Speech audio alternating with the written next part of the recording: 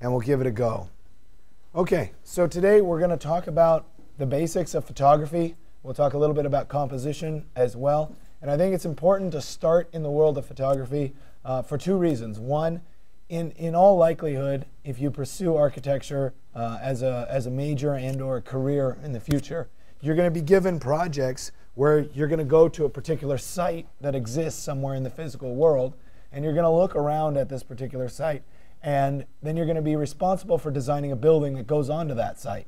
And in reality, you can't design the whole building while you're out on the site, as much as we might like to. You're going to go back to your office, and you're going to do the work in your office, okay? But you're going to need something that's going to inspire you or make you remember what the site was like when you were out at the site. And chances are you're going to take pictures. That's your way of remembering what the site is like. So learning how to take good quality pictures can matter.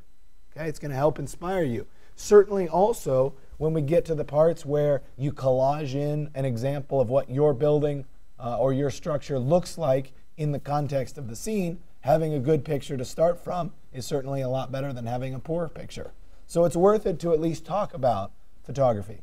The other factor, especially in a class like this, is we're going to move into learning Photoshop next class.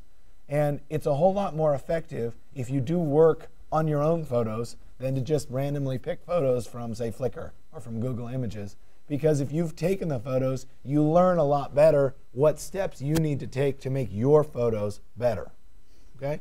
So we're going to start with this introduction to photography. And when we're talking about photography, we kind of have to start with an introduction of terms, a definition of terms, so that what I talk about will end up making sense. So I have some visuals from my camera bag that'll help explain the kinds of things that I'm talking about. But we're going to start with a camera body.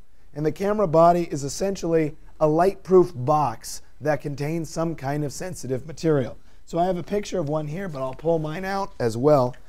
So you've got in this particular case, it's a digital SLR camera, which just means that the lens is detachable.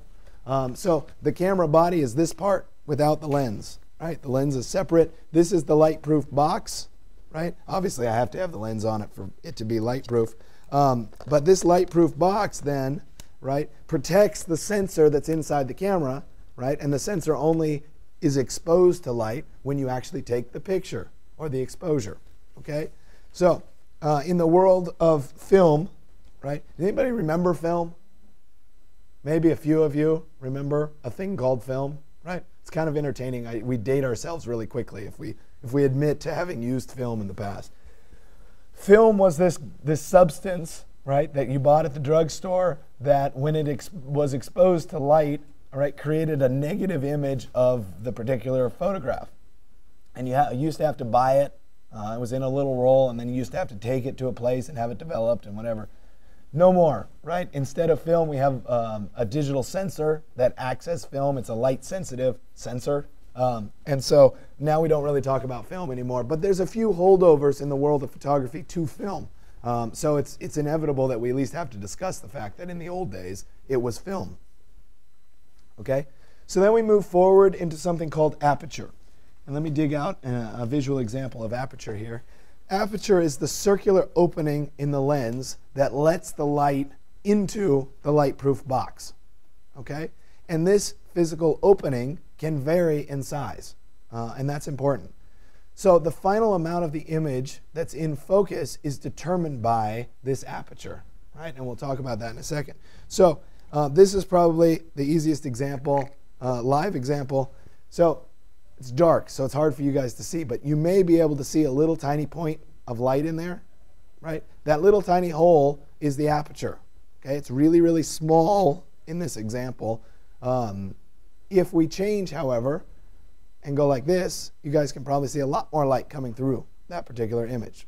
Okay, that's when we have a really large aperture. So a lot of light can come through this particular image, right? So if we look at the photograph examples here of this in the non-live sense, right? We have the little tiny aperture, the small aperture, and we have the really large aperture. So if I was trying to shoot an image and it was dark, right, which would I rather have? Right? Probably this one. A lot more light can come into the image. Okay? This one, would be more if it's a really bright scene or something like that. But it also controls something called the depth of field. And this depth of field, basically, you've probably seen this in images. You might have a piece of the image that's nicely in focus, right? And then the stuff behind it might be blurred out. Okay? So if we have a really large aperture, right? Big amount of light coming into the image, we get a small depth of field. So the background is blurry, the subject of the image itself is crisp and sharp. Okay?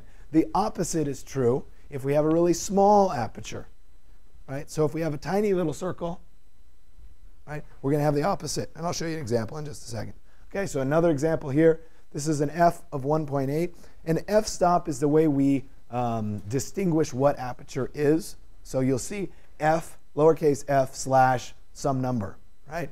The smaller that number is, the larger the aperture is.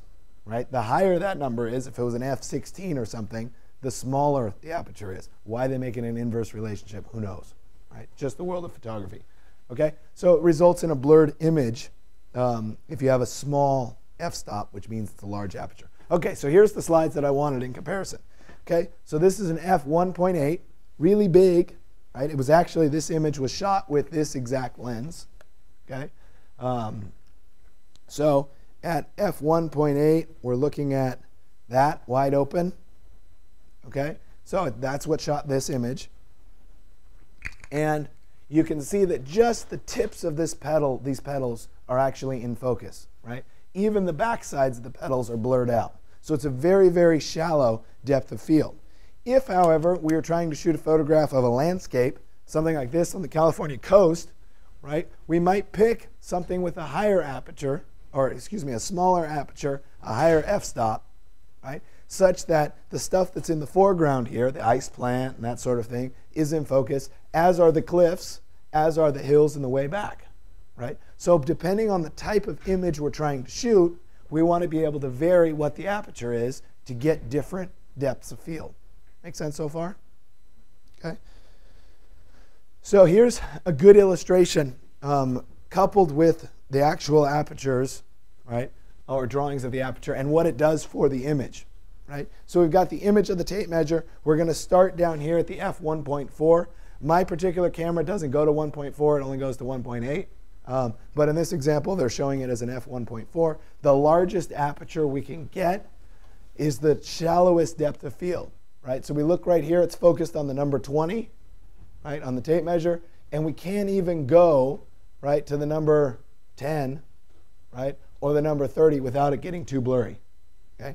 As we move over and the aperture gets smaller, you can see that we get a little bit bigger depth of field, right, a little bit bigger depth of field. And as we move over here all the way to f16, right, really small aperture, we end up with almost the beginning of the ruler and the end of the ruler in focus. So you can see really easily through this set of images how the depth of field changes depending on what your aperture is.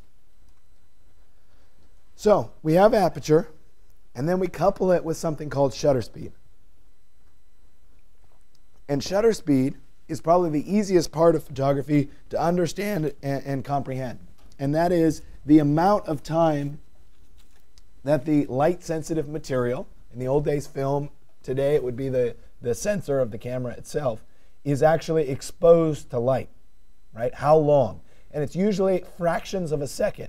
So a typical exposure might be 1/125th of a second. So really short amount of time. Okay? If we get up into the 1/1000th of a second or something, it's for like freezing action shots. Okay? So let's look at some examples of how this affects the final photo. Okay? First one is 1/50th of a second photograph of a waterfall here. And if we look at this image, we can see that yes, it's a little bit blurred, but we can essentially see the individual drops of water. Right? Now, of course, we're here, we're on a projector. It's not as clear as it would be if we were on a nice, retina display or something. Okay? But we get the idea. So we can still see individual drops of water in here. We can see the individual waves in the pool. Right? We do have pretty good exposure at the rock level here. But as we advance forward, so this is 1/10 of a second. You notice what was individual little droplets, right, are now starting to form lines. they're starting to blur a little bit, the longer exposure. Okay? We can still kind of distinguish that there's a row of drops or a line here and a line here. So they haven't melded together completely. At 1/10 of a second, we can still distinguish all of the waves at the bottom of the pool. Right? They haven't smoothed out yet. So let's jump forward half second. Okay? You see that all of this is starting to get much, much smoother. Right? Much less individual pieces. It's starting to all blur together. Likewise, the pool at the bottom is starting to smooth out. We're not seeing the ripples like we were seeing. Okay? Let's jump forward again. Okay, 1 second exposure. Right? This is almost entirely just blurred color now. We're not seeing any individual droplets at all. The pond is also becoming almost a smooth pond. Okay? So this is taking place over a second. Obviously, the water is moving. Also notice that these are starting to get very, very overexposed. Right? It's hard to compensate for that the longer the exposure is. Okay, so a little bit more dramatic of an example, but sometimes this is helpful to see it at the other extreme. 1/160th of a second, so pretty fast exposure. Right? Wave crashes into stump, spray is caught mid-spray. Okay, it's frozen in time. 4 seconds, right? Same tripod, same exposure, right? We get a complete blurring of the water as it's running up and down the beach, right? No spray whatsoever, right? Because that spray is come and gone during the course of the photograph, right? A little bit subtle changes, but this is pretty well exposed, so it's consistent. But you can see what the difference in the shutter speed actually means. Okay, so then we have something called ISO, which is essentially a holdover from the film days, where you used to go to the drugstore and you would buy a particular type of film. And this particular type of film was more or less sensitive to light. Okay? In the digital world, we can just arbitrarily change how sensitive is the sensor going to be at this particular moment. Okay? So it's designed to mimic film, and it can help in low light conditions. How many people have taken an image that looks like this? Right? Chances are you have. And it generally comes from your cell phone. Right? Notice the difference in the size of this lens versus the lens on my phone. Right? They're different. No matter how large the aperture gets on my phone, it's still significantly smaller than any aperture coming out of this camera. Okay? So in low light conditions, right, one of the ways of compensating for the amount of light that can just physically get through the lens, right, is to make the sensor more sensitive to the light that's coming in. Unfortunately, the more sensitive we make that sensor to the light, right, the more likely it is we're going to get this noise or pixelation in the final image. Okay? So depending on the sensor, depending on the size of the sensor, depending on the lens, right, these values are going to vary. So here's an example of an ISO of 1600. Okay? It was shot with a digital SLR, not an image I shot. But there's very little noise, even though the ISO is really high. Right? Probably because a fairly large amount of light could come into the lens. You wouldn't expect to be able to shoot at ISO 1600 from your cell phone. Right? The lens just wouldn't support that. Okay? So let's look at a comparison. This was a point-and-shoot camera. It was a Canon ELPH, or excuse me, a PowerShot. But it's a good comparison of how ISO. So if we get at the basic ISO of 100, you can see that we can basically see all of the lines on the ruler. We can see some of the text on this particular photograph. If we jump to the mid-range at about 800, we can still see 18, we can still see 20. The lines are starting to get a little bit blurry, but we're starting to get a little bit more noise, right? And if we jump all the way up to an ISO of 3200, you can see how much noise. We can't even read the ruler anymore, right? So depending on what setting you have your ISO set for, right, you're going to get more or less noise, clearer or less clear images, right? Now again, if you're shooting with your phone, there's not a whole lot you can do, but if you're shooting with an actual camera, you can go in and change and adjust some of these settings. Okay, so white balance applies only to digital cameras, and it's basically an adjustment of the relative colors and the perception of white. Okay, so if you were to look around this room right now and look at people that had white on, okay, as their clothing, that white would appear maybe slightly bluish, maybe slightly yellowish, or maybe true white. My guess is it would be slightly blue. Okay? And that's coming from the variety of light sources that are in this particular room. So a lot of you have your computer monitors open, and there's blue light coming from those. Okay? We have the projector, which is relatively neutral white light, providing light. In the back half of the room, we have some fluorescent, which might be skewed a little bit blue. It depends on the type of bulbs that are in that particular setting. So if I were to shoot an image, right, I might get an image that turns out more like the one on the left. How many people have ever shot something that turned out like that? Okay? It's not uncommon in a digital camera. What that means is that the white balance, or the white point of the image, is unfortunately set a little bit too blue. So what is white in the image, right? Let's take the street marker here, the crosswalk. What is supposed to be white is actually a little bit bluish white. Okay? The good news is in Photoshop or in a lot of photo editing programs, it's very, very easy to change this after the fact and make it look like it should. Okay? So in this case, we have it corrected, same image, it's just been corrected, right? This appears true white. Okay? So it's just important to recognize that that can vary, and it is specific to digital cameras. The good news is it's extraordinarily correctable. So we'll move on into something called bracketing. And bracketing is essentially deliberately taking photographs in a series such that one of the images is exposed to what the camera thinks is correctly exposed, right? One is deliberately darker, and one is deliberately lighter. So it's a bracketed set of images: dark, medium or correct, and then light. Okay?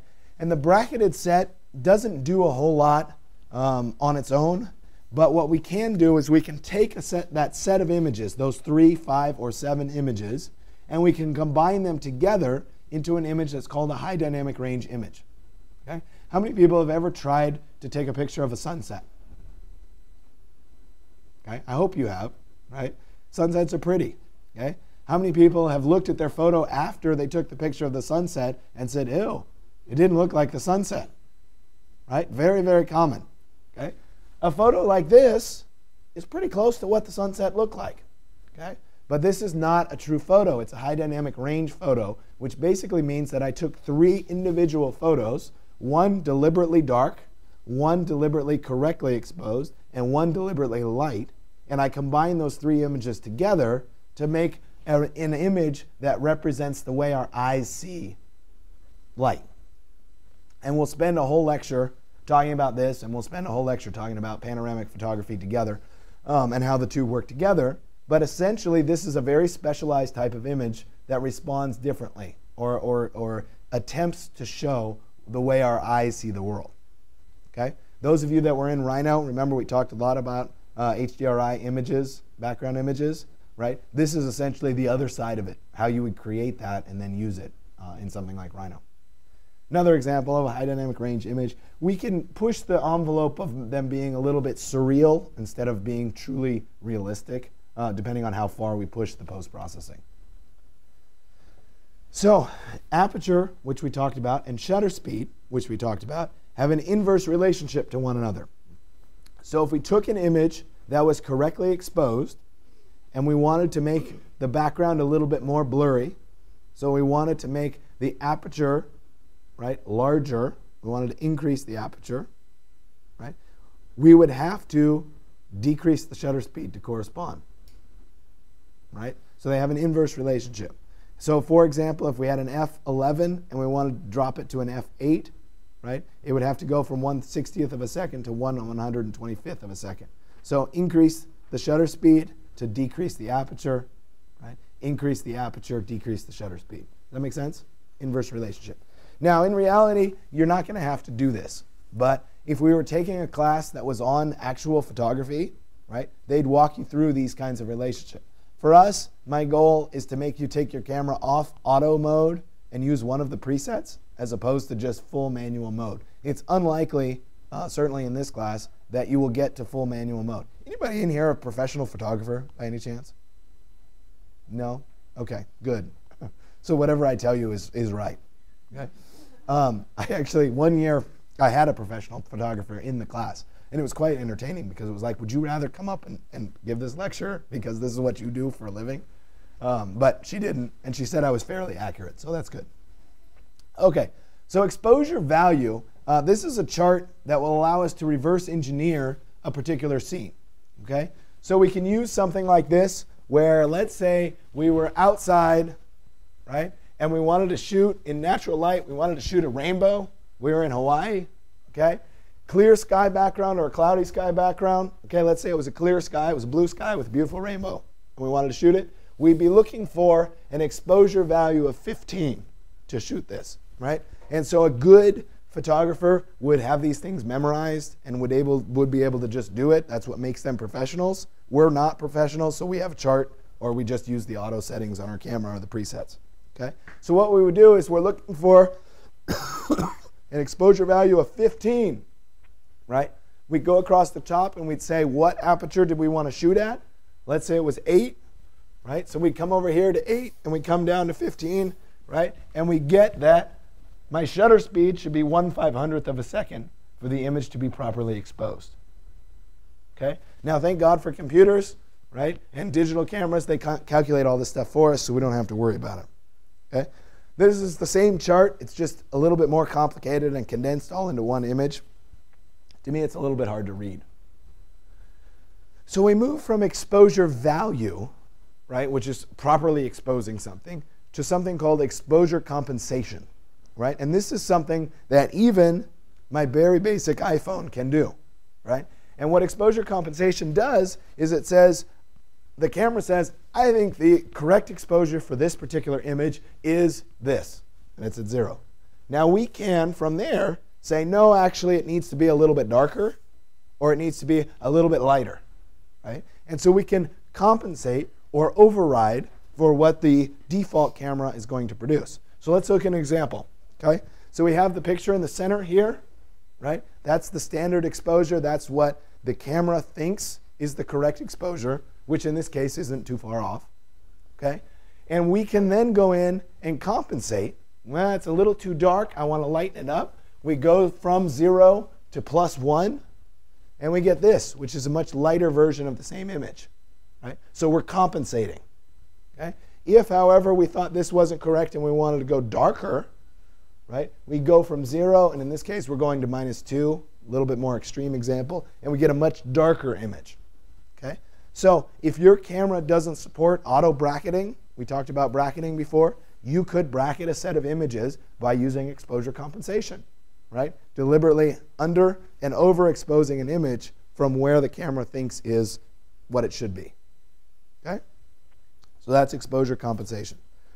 So some notes on lighting. And I think this is something important to kind of distinguish. And I'm going to go on a few tangents today because I can't resist. Right? Even though I can't really talk anymore and my voice is probably going to go. Stories are too fun not to. So I was on a field school in Peru. We were doing digital site documentation of an Incan city that is obviously in ruins now. It was a mud city. It wasn't up in the highlands by Machu Picchu. It was down in the flatlands by the coast. It was a mud dwelling known for some of the best preserved wall paintings that were left from the Incan civilization. So anyway, so we were there, and it was a combination of architecture students and archaeology students, right? And we each were there for different purposes, and we were obviously collaborating on this study. And it was quite amusing to watch because all the architecture students would get up early.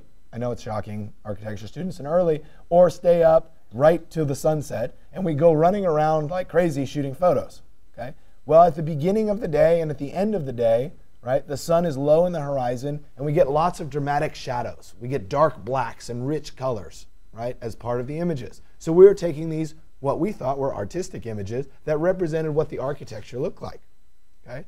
The opposite was true with the archaeology students, right? While we were all taking our nice little naps around noon or eating lunch, right, they were frantically working because the sun was highest in the sky and most neutral for photographing the wall paintings and stuff. So they were looking for very neutral, even light, no shadows, right? So it's very different depending on the purpose of your particular endeavor, right? So in my case, as the architecture student, right, I wanted those rich shadows. I wanted to show the architecture. The archaeology students, however, wanted the opposite, right? They wanted even light. They wanted to compare one painting to another painting. Okay? So it's just important to note. So let's talk a little bit about file types and how we're saving the images. Okay? So a JPEG is by far the most common file type, right? If you took an image with your phone, it would come out as a JPEG, right? What JPEGs are, it doesn't matter that it stands for Joint Photographic Experts Group. Nobody really cares anymore. Okay? What it is it's a type of file that compresses information. And so if we took the full information of a photo, right, when we go to look at the photo, there's a bunch of stuff that's in it that we just don't really care about. Right? It's kind of like an MP3 format audio file. Right? There's sounds that we can't really hear, so we can strip them out and make the file size smaller. Same thing here. There's stuff we can't see. Let's strip it out, make the file size smaller. So it's usually about 10 to 1 in its compression. So if we took the full, complete image, maybe 16 megabytes, the JPEG version of that would be maybe 1.6 megabytes. Right? So it's a file size trade-off, but it's also the most common type that we share. You're, of course, going to create tons of these as the course of the class goes on. Right? TIFF is a tagged image file format. It has compression in it, so it's better than just the basic image file. But it depends on the type of compression as to whether they strip information out or not. Right? It's very common as an output for like high dynamic range images. Right? It's the precursor to an HDR, a .HDR file. And then we move into something called RAW. And if you're shooting with any kind of a non-phone camera, chances are your camera has the ability to shoot in something called RAW. And what RAW images are is it's every piece of information that the camera captures gets stored in that file. So it doesn't strip anything out. It doesn't compress anything. Obviously, the file sizes are the largest. For a normal camera, a RAW file is somewhere 12 to 20 megabytes a piece per picture. Okay? But it allows for far greater flexibility. If you make a mistake and you don't expose the image correctly, you can go back and correct it after the fact, right? Because you have all that information. So let's show you an actual example to try to make this sink in. So I have an original image here. It was a JPEG file. Okay? It was overexposed. I lost a lot of detail in the kind of the white area of the picture. Right? I'd like to have that detail back. So I did some post-processing. In this case, I did the post-processing in Aperture, but you could just as easily do it in Photoshop. And if we look at the white area, it's like, OK, well, I got some of the information back. Right? I can see a little bit of the peeling paint here. It's not quite as washed out. But the whole image just kind of was ugly. Right? It kind of got blah and kind of gray and whatever. So if instead of shooting in a JPEG, I shot in a RAW file, right? Same overexposed image, right? I can manually go back and adjust the exposure. And again, I did this in Aperture, but you can do it in Photoshop. And I can get every piece of detail about what this paint looks like and how it was peeling. Okay? So the flexibility in a RAW file is far greater when it comes to post-processing. The sacrifice is, of course, how much space it takes up, the size of the file. Okay? So if you're shooting with a camera that's not your phone, you might consider shooting in RAW, depending on what your end result is going to be, right? Or how much post-processing you want to do to a particular set of images. OK. So let's talk about your camera, okay, and how the camera works. It doesn't matter whether you have this camera, right, or you have this camera. It essentially works the same way.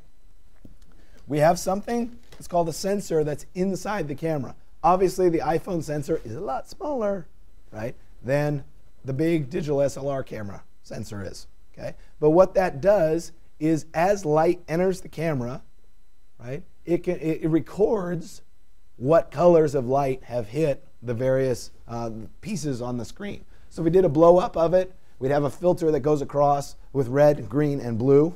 Right? As those pixels come together, they make the overall color of the image. Right? This kind of goes into color theory, which we'll talk about, I think, in lecture 117 or 118 or something like that. And that color theory has to do with additive color and how we combine light together to create a particular color in an image. Anyway, we'll get to that. Okay? So if we looked at it in this sense, we take the picture, right? Image goes into the camera, goes onto the sensor, light falls on the sensor, sensor records what it sees, so to speak. That gets translated into a digital stream. We then manipulate the digital stream in something like Photoshop. Okay? So typical compact camera, something like this. It has a built-in lens. Flash is relatively close to the lens. Has some kind of a touch screen on the back that lets us control what we're doing. Right? Your phone is probably the most compact example of a compact camera. Right? A digital SLR is the opposite of this. It generally has a detachable, changeable lens. There's some hybrids, smaller SLR or digital SLR-like cameras that allow you to change lenses. The advantage is that you can get a lot more light through a lens, and you can get very specific types of lenses that can go on the camera.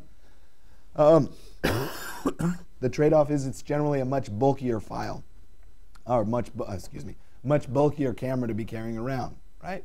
If I were to be walking around and I had this strapped on, right, something like this, right, I'd look like a tourist because I'm walking around with the camera on. Right? I've done this. I've carried this camera a lot of places, but you have to be comfortable with a big, kind of bulky, heavy camera. Right? Likewise, if I'm carrying my whole camera bag, it's a pretty heavy bag versus something like this that I can slip in my pocket. So there's certainly a trade-off for what you get. So if you don't take anything else away from this lecture, I hope you take this away, and that is that on your camera, phones excluded for the moment, there are things more than auto mode. Right? And if you shoot in more than auto mode, you generally will get better quality images. Right? So let's talk a little bit about the standard modes that are generally available on a camera. There's usually a video mode, which we're not covering in this class. We're not doing video editing at all. There's generally some kind of a mode that looks like a flower, which is designed for close-ups. You want to take an image that's a foot away from an object, you would switch to this mode. Okay? It's generally going to blur the background a little bit and give you a nice focal point. Okay? There's generally a night mode. What night mode does is it says I want really long exposures. Right? So you wouldn't have to use the night mode just for things at night. Maybe you wanted to take a picture of a waterfall and you wanted it to be all blurry. You might consider using the night mode. Right? Portrait mode is essentially a mode that doesn't have to be used for portraits, but things where you want the background blurry. Right? So you take one image, and the foreground, the object that you're taking is in focus. The stuff in the background is blurry. Right? So it's dealing with depth of field. Landscape mode is the opposite. I want everything in the image to be exposed the same. Okay? And to be not blurry. Okay? So it's the opposite. So think about the intent of the image and then use the correct mode. Sports mode, I want a really fast shutter speed. I want to freeze the action. Okay? And then we can get into the semi-manual modes. And what semi-manual modes do is they let you adjust one thing. I want an aperture of this, adjust all the rest of the settings. The camera can adjust all the rest of the settings. I want a shutter speed of this, let the camera decide the rest of the settings. Right? And then, of course, we end up with full manual mode, which I wouldn't recommend unless you really want to get into photography. Okay? So when we think about configuring our options, number one, how much space do we have on the camera? Right? If we have a really small card, maybe we don't want to shoot in RAW. If we have a large card, maybe we do. Right? If we have a lot of space on our computer to do post-processing, do we care about RAW files? Probably not. Right? Something you have to think about. Okay? You want to know about how many images you're planning on shooting? Nothing's worse than being somewhere, taking pictures, and running out of space, and having to look through and try to delete photos off your camera. Right? My guess is you've all done that. It's really annoying. Right? And then what will the final output be? Are you trying to do a big 6-foot poster, or are you trying to do a little 4x6 print?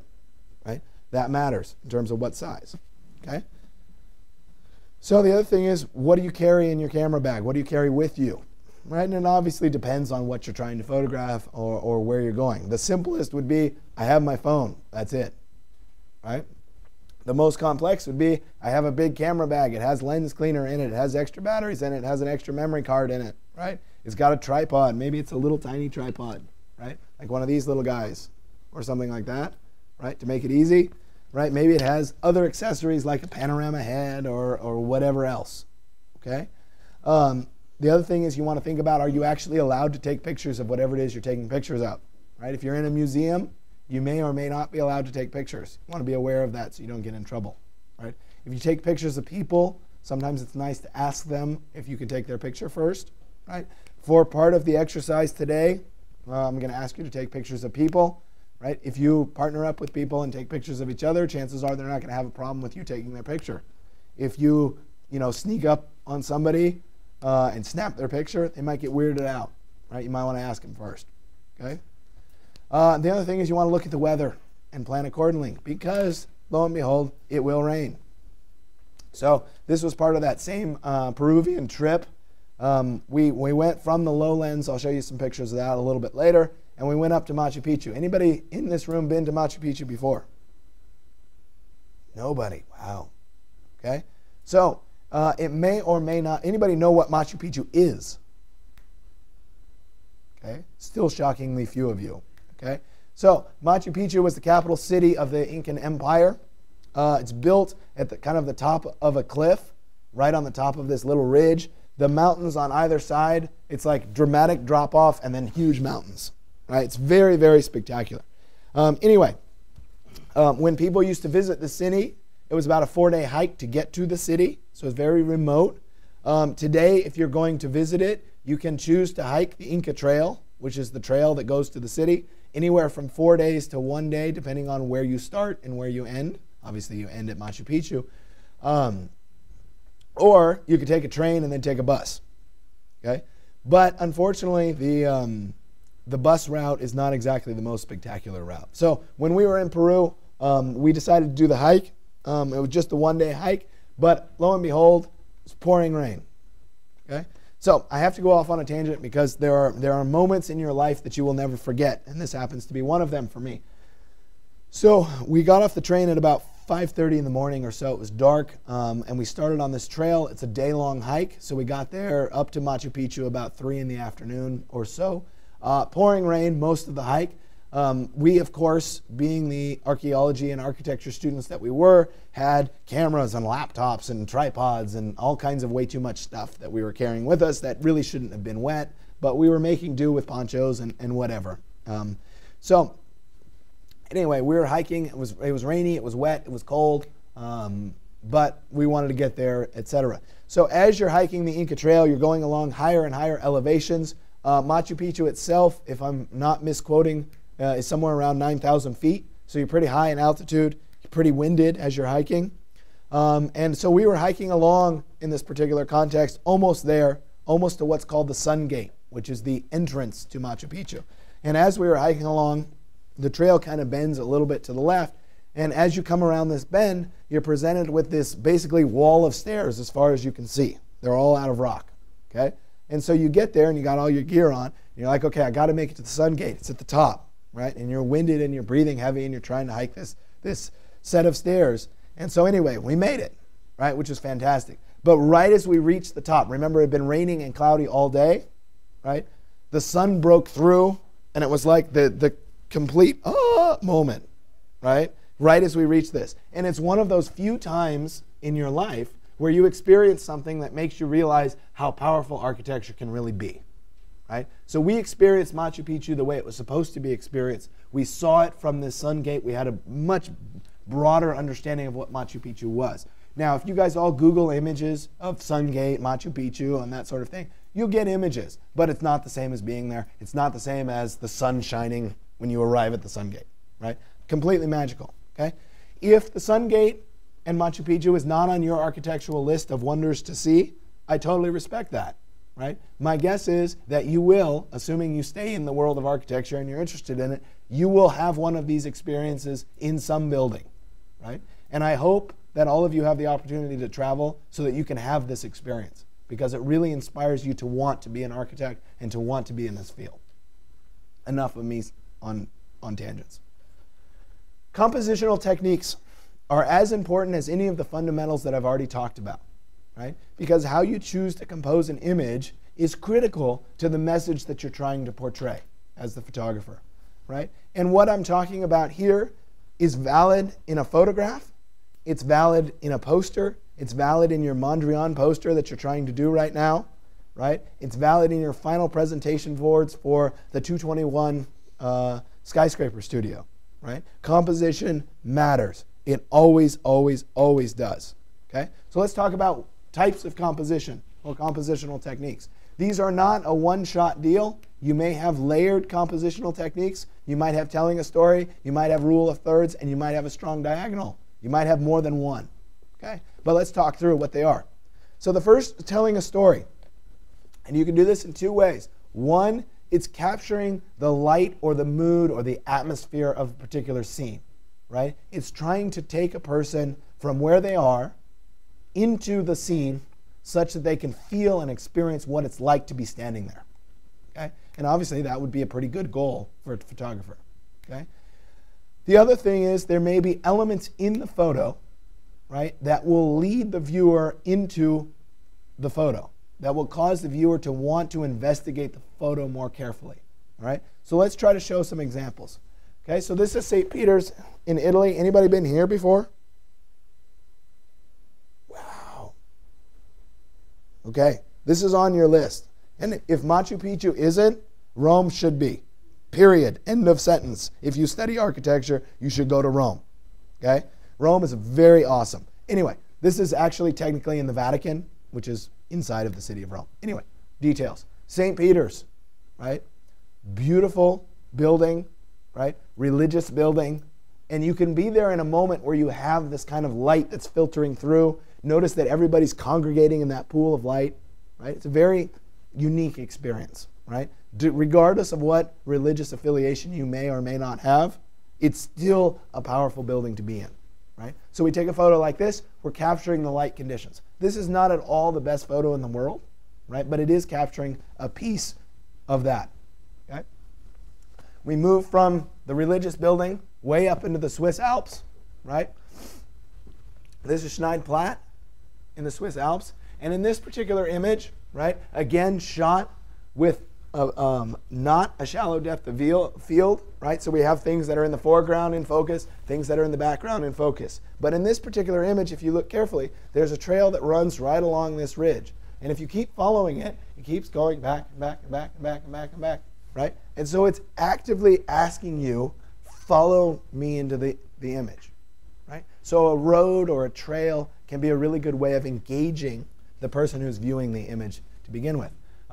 This is a really hard image to see on the projector. It ends up too dark. This is up in the Andes in Peru, Machu Picchu-esque. This is not. This is higher on the way into Cusco, which is about 12,000 feet above sea level. And it's a very interesting kind of environment with the way the light comes in. You're very high. The high altitude coupled with the snow, coupled with the altitude sickness, it makes it kind of a unique moment. And so this is a particular image that's trying to capture that. Okay? So let's shift gears slightly and talk about another one. And this is called symmetry. And obviously, you're all familiar with symmetry, right? One side matches the other side. The key to using symmetry as a compositional technique is to have something that's out of place, something that's out of balance that causes you to focus on it. Okay? So let's look at an example. Okay? Perfectly symmetrical photo of the Brooklyn Bridge walking across New York, right? But there's something out of place, and that is that all the subjects, all the people that are moving in the photo are only on one side of the bridge. Okay? Now, if we look at it a little more carefully, or if you've been across the Brooklyn Bridge before, you know that it's divided into the bike lane and the people lane, okay, which is why the people are there. But this image becomes that much more powerful because there's something that's out of place. Something draws your attention. Something causes you to want to look at this image and say, what's unique about it? Right? So strong symmetry except for the people.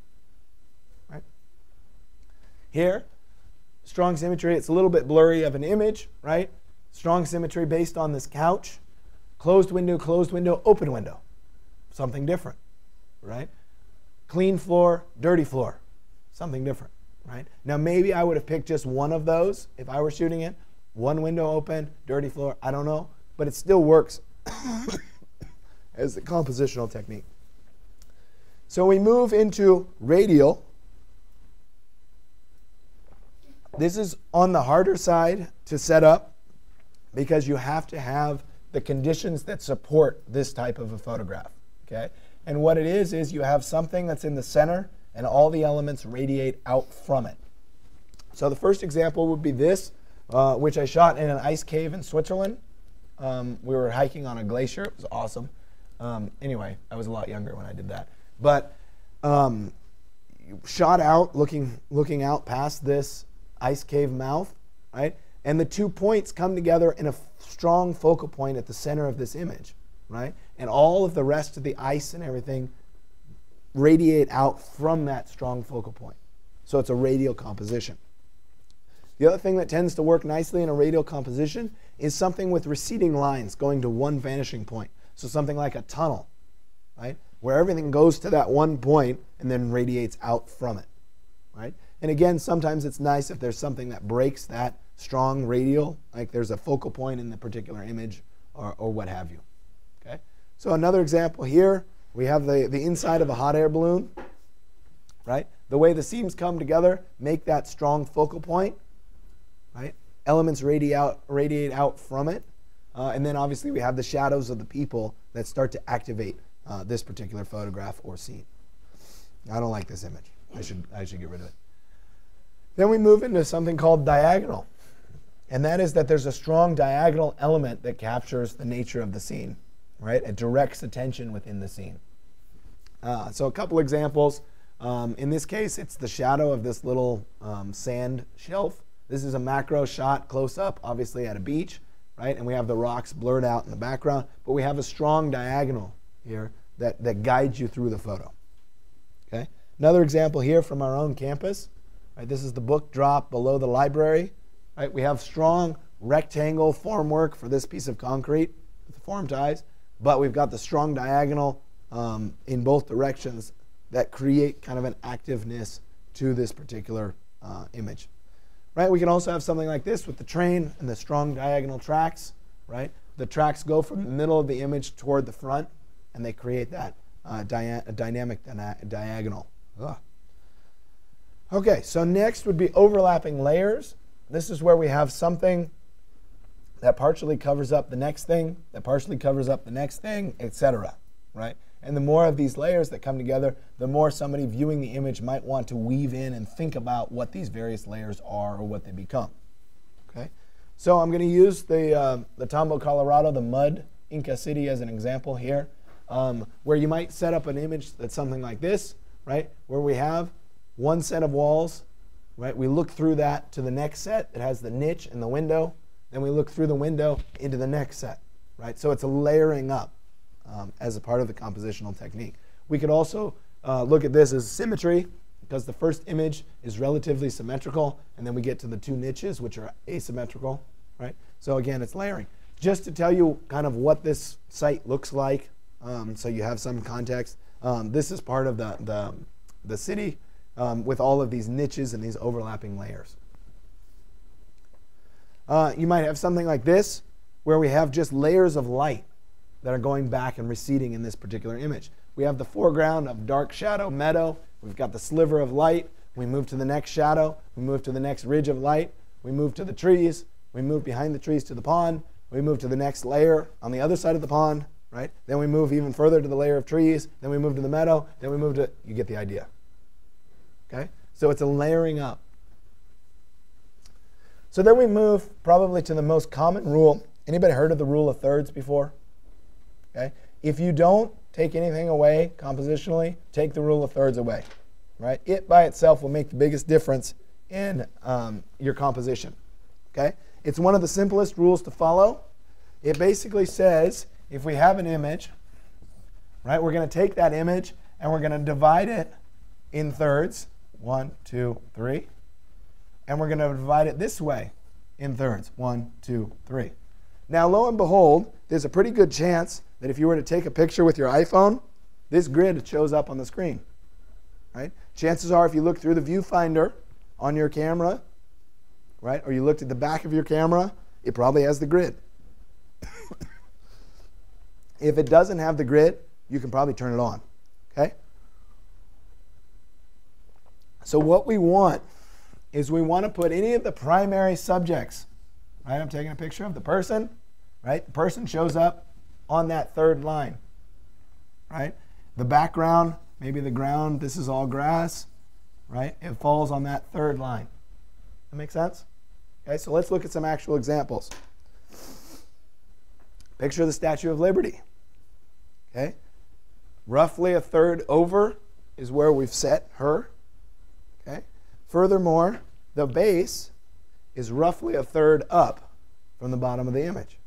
So instead of having an image where the Statue of Liberty is centered, right, we compose this image so that we drop it down into that corner, right, such that there's a lot of breathing space and context around this particular image. Now notice also that she's looking that way. Okay? It wouldn't make sense to use the same rule and to put this part of the image in. So she's looking off the edge of the page. Make sense? Right? We want the extra breathing space to be in the direction she's facing. Okay. So this is in main. If we were to follow the rule of thirds here, right, where the boat connects in this rainstorm is right at the rule of thirds. Okay. Furthermore, the boat itself is roughly on the third line. And we could take it one step further and say the horizon line is roughly a third too. Okay. It's a little bit more than a third, but we're talking rough. Okay. Okay. This is in Rhode Island.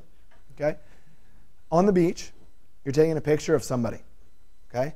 My guess is that you've all been to a beach and taken a picture of somebody on the beach. If you haven't, you hiked to the top of a mountain and you took the picture of somebody at the top of the mountain. Okay? The default is, hey, I'm at the beach. Take a picture of me. Centered shot. Me at the beach. Okay? If, however, you change that and you put the person at the rule of thirds instead, something like this, right? You now get context for where the person is. So instead of you being the center of attention, you get you in the environment. You get a better idea of what this is like to be at the scene. So in this case, not a particularly exciting photograph. It's just somebody tying their shoe, right? But having it composed so that he's on the rule of thirds helps add a lot more active space to this scene. You wonder, what's he looking at, right? Notice also that his eye line is a third of the way down. So not only is he on a third of the way over, but what he's looking at is a third of the way down. So we're using those to our advantage, and we're activating the scene with him in it, as opposed to having just a picture of him. Okay? If, however, we switched and we cropped it this way, this technically follows the same rule of thirds. Doesn't work, right? Because he's looking off the page, and we've got a bunch of stuff that doesn't make any difference over here. So how you choose to compose with the rule of thirds still matters, right? You want the extra space to be wherever the person is looking, right? But again, still on the rule of thirds. Just don't do it this way, right? So something like this, still very much rule of thirds, right? Helicopter falls on the rule of thirds, but obviously in this particular case, it has a very strong diagonal too, okay? The blades are a strong diagonal. So you could use diagonal in this context. You could use rule of thirds, the two layer together. Coconut shell, the opening, rule of thirds. Okay, so here's the example of, I hiked the mountain. I'm awesome. Right? Be really easy to photograph this so that we were centered right here. No context. Okay? Instead, you put us on the rule of thirds. There we are. Okay? Look at all the context. Look at, we conquered the mountain. This is all what we conquered. Does that make sense? Right? So we're trying to get that broader context. Rule of thirds gets us there. Okay? Landscape scene. This is in Sea Ranch. Anybody heard of Sea Ranch before? Yeah, it was the same way in my first class. So if you are an architecture student and you're in California, at some point during your career as an architecture student, you will have to study Sea Ranch. It's just kind of a rite of passage. Okay? It was a building development done in the 60s and 70s by a group of Berkeley architects, particularly well done with a lot of really good characteristics. It's a great case study. Chances are you're going to have to study it. Anyway, so this is a picture from up at Sea Ranch. We look at the rule of thirds. Okay? We have a strong place, right? At a third of the way over, dense foliage, open view. Okay, strong third there. We move a third of the way up, right? This is all kind of ground, and we get to the open ocean. If we do the other line at the top at about the third, it's the other side of the bay. Okay, so as we set this up in composition, we deliberately set the vertical at a third, and we set the two horizontals, right? And it makes a really nice quality image. So the next type is something called framing. This is where you're going to use strong lines or something in the foreground to frame another object. Okay? So this is in Pompeii in Italy, right? Looking out a portal toward Pompeii, or actually the city of Naples and the Bay of Naples, etc. Strong frame in the window, shot through the window, you get the greater context. There's the frame. Okay, hold on a second. It's about to go. All right, patterns and repetition. This is a really nice kind of image to take, right?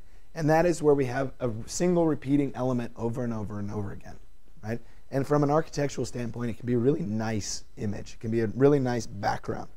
But the key to it is having something that's out of place. So much like the symmetry, it's what's out of place. So here we are, a bunch of balconies, what's out of place? Right? The shirt or the swimsuit or the underwear or whatever it is. Right? So one thing that's out of place, it draws your attention, it makes the image active. Okay? Now if I were to, this is not an image I took, if I were taking this image, I would rather have that swimsuit on this railing at a rule of thirds, third of the way over. Right? But again, I didn't take the image. But the patterns and repetition with the break still makes it a very quality image. Same thing here, right? In this context, you could argue that it's a radial composition, right? Because we have a strong center and we've got elements radiating away from that strong center. But at the same time, I would argue that there's a pattern and repetition to it. We have columns, we have the lights, right? That continue going through. The thing that breaks is the person walking through. And it's a really nice blurry person, right? So we get that activation of the scene. Something like this, which is the last image. We have a repetition of these bars, and then we have the snow, right, that makes them different. Right? If it was just the picture of bars, it would be far less exciting. So it's what is it that makes it different and exciting. Okay? So I'm going to continue pushing forward a little bit more, talk to you about the exercise. In the exercise, I'm going to ask you to go out on campus and photograph some things. Now, this is the first time I've ever taught a night class. Well, guess what? It's dark outside. Okay? Makes it kind of hard to go out on campus and photograph things. So what we're going to do instead is we have something that we're going to do in class, and then I'm going to let you guys out early. Right? So once you do the post for today, you can go, with the assumption that sometime before next class, you'll go through the list and you'll hit and achieve the photographs that I want you to have. Okay? I want you to have these photographs for next class so that we can actually do the post-processing in Photoshop, and you can learn Photoshop. Okay? Yeah.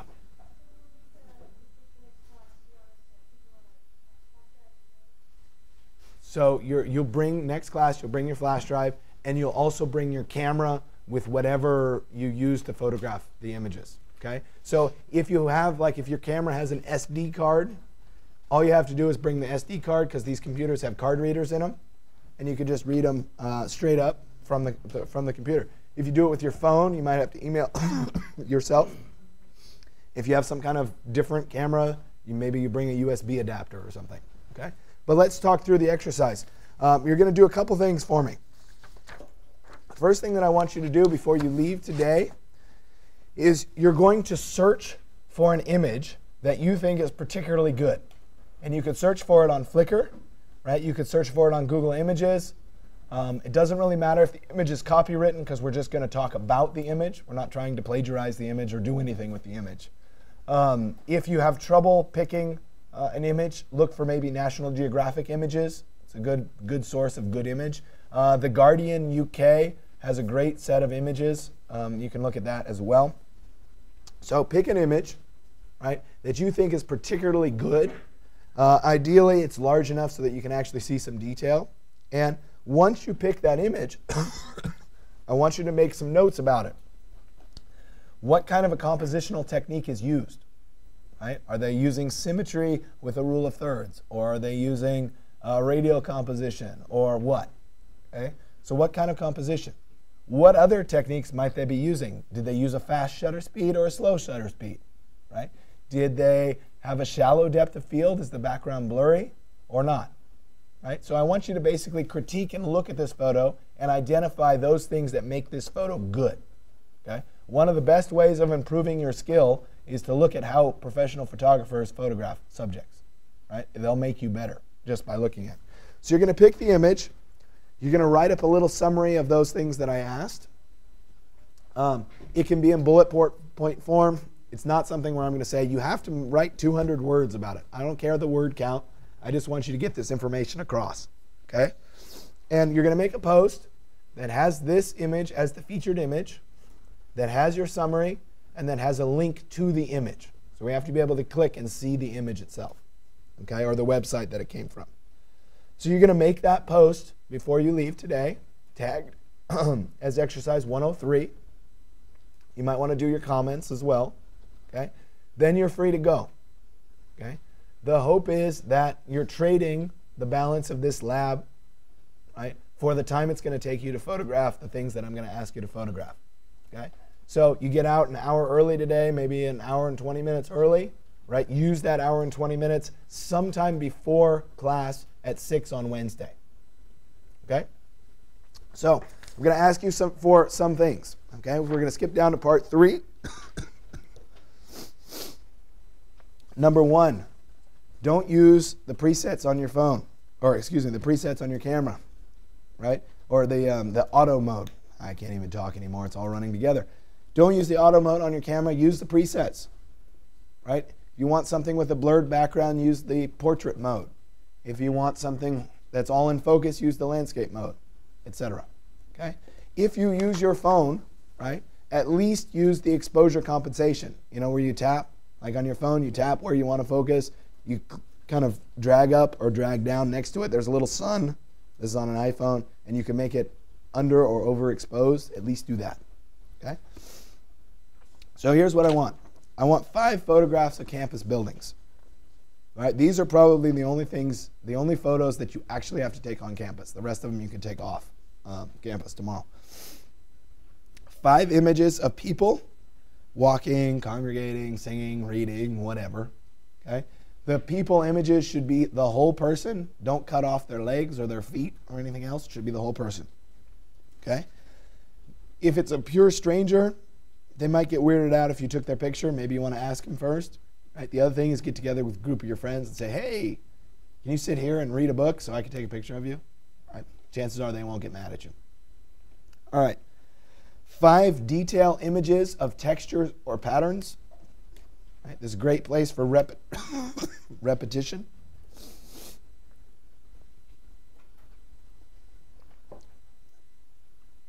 5 photographs taken from unexpected angles. I'll leave that up for interpretation. 4 macro or close-up photographs. If you can, 1 bracketed set of images. Remember, that's correctly exposed, darker and lighter. Okay? In an ideal world, you'll set your camera down or on a tripod or something so it's exactly the same view. If you can't do it, I'll have samples when we get to that class day that you can use my samples. But I'd like you to try. 1 set of panorama images, right? So a couple images that overlap that you can then stitch together after the fact. Right? Minimum 3 images. If it doesn't work, same thing, I'll have sample images that you can work with. I'd like you to take 1 self-portrait that could be used as your background for your personal landing page. Doesn't have to be, right?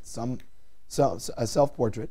And then I want you to take 25 or more images of stuff, or of whatever you think is interesting. Okay? This is all leading toward your first assignment, which you won't get until Wednesday's class, which will ultimately be your best photo. For the purposes of your exercises, you can use any images. If you took images before, that's fine. For the assignment, you'll have to use an image that you currently shot, right, this semester. You can't go back and look at your pictures from the summer. for example. But for the post-processing in the lecture format, you're welcome to use old images. That's fine. So I also included a challenge for anybody that wants to take it on. As of yet, I haven't had anybody successfully complete it, right? But I've debated, should this actually be the first assignment or not? And so I kind of throw it out there as a challenge to see if anybody likes it, right? It's part of making the class and changing it or whatever. And that is to take 30 different images of your mailbox, okay? 1 through 10, pretty easy. Right? 10 through 20, a little bit harder, but it's probably doable, right? 20 to 30, really, really hard, right? So it is definitely challenging. Something for you to think about if you want to take on that challenge, right? I don't give extra credit for the class, but this is the kind of thing that I'd be willing to bump up your participation grade a bit if you completed it, okay? But again, it's optional, all right? So you'll do the post for part 1. Of course, if you need help, I'll be here to help.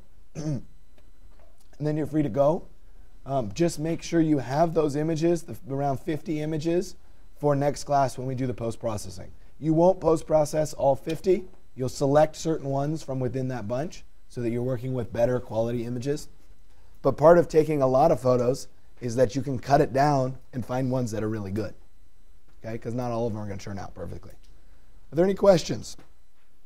Yes, sir. You don't have to submit any of the photos. The only thing you're doing for today is the one post with the one image that you found online with a little bit of a summary of it, okay? The 50 photos, you just bring to class, next class. You don't have to post them. You don't have to do anything to them. Okay? Just bring them with you. All right?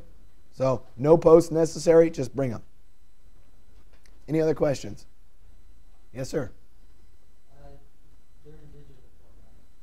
Yes. All of you. You don't have to go get film from the drugstore.